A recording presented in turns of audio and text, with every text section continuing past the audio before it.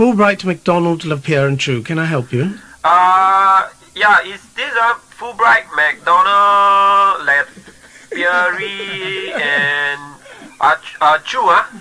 That's what I just said. What's it? I said... Well, oh, never mind. What is it you want? No, I'm just asking whether this is Fulbright. Yes, it is. What can I do for you? Why you don't tell me in the first place? I just want to talk to this, Mr. Mr. Deceiver or Deceiver. You mean Mr. De Silva? I'm afraid he isn't here right now. Eh? Not here? What do you mean? He asked me to call him this morning, Yes, but he's not here. Damn funny, man. He asked me to call him, Maybe he did ask you to call you, but he's just not here. So anyone, assistant? His assistant isn't here either. What about his secretary? She's not here either. Anybody in accounts also can? No, I'm afraid nobody from accounts is here. Walao, you mean everyone all suddenly resign or what? No, they're just not here. Look, why don't you call back on Monday?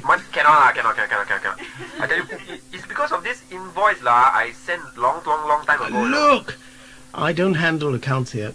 It's not my department. Why don't you call back on Monday? But this invoice is regarding... Look, I don't care what this invoice regards. It's not my department. Hey, but this is your company, what? You cannot just say, hey, not your department. Listen, you're getting silly. Hey, don't anyone call silly, no? I didn't say you were silly.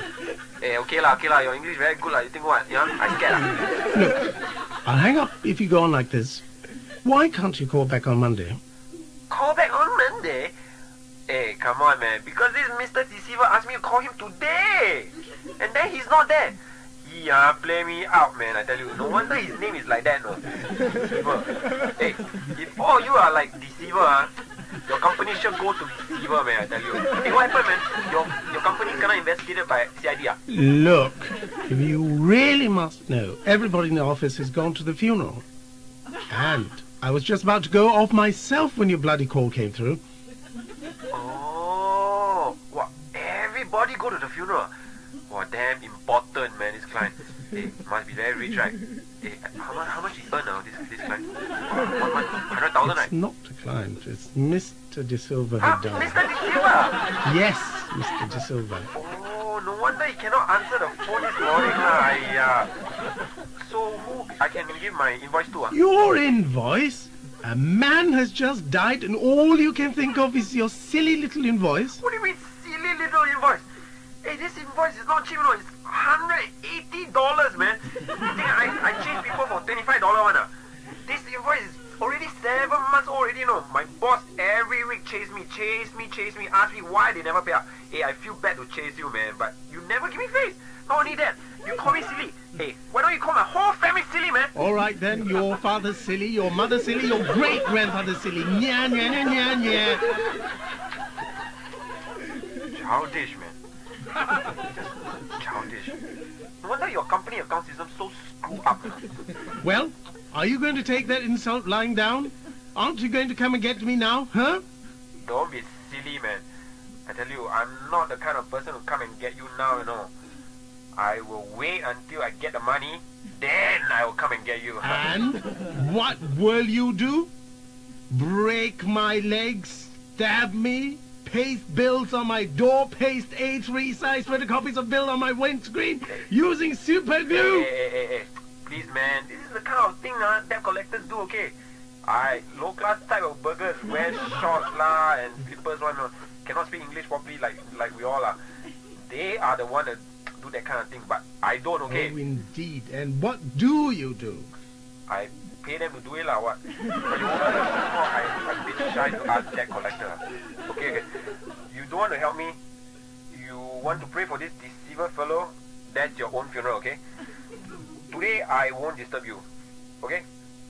Don't you all say we don't have heart, for dead people, By the way, you die of what, Cancer, is it? Hey, I heard a lot of people nowadays die of cancer, no? Last week, my mother's auntie also... Actually, Mr. De Silva died in a car accident last night. What? Kena langgar by car?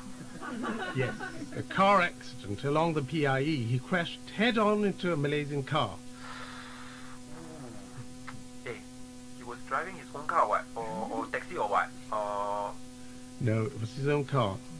Oh, I see. Hey, if you don't mind, can you tell me his car number, man? I beg your pardon. You know lah, his car number.